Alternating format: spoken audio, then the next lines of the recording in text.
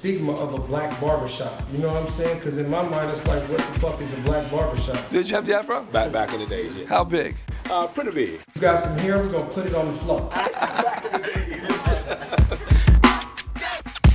Do we have a problem admitting we've done anything wrong? Of course. I think it's definitely easier for white folks to tune out. I've been living under racism for a long time, you know. I'm not gonna accept what's given. I know what I want. I'm gonna keep chasing until I get it. That's how my mama raised me. Everything white people have guilt. You know what? I'm gonna be honest with you. Please, that's what I want. It's not that I'm offended. Catfish? No, whiteys. What is it? Whiteys. Whiteys? I thought I was a whitey.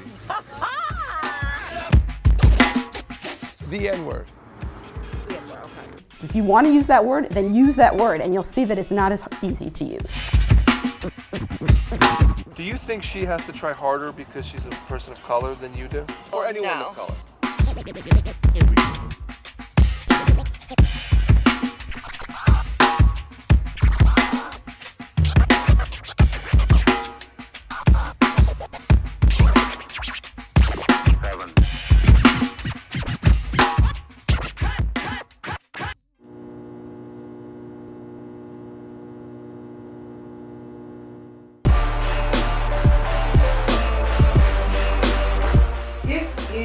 Our history, not my history, our history.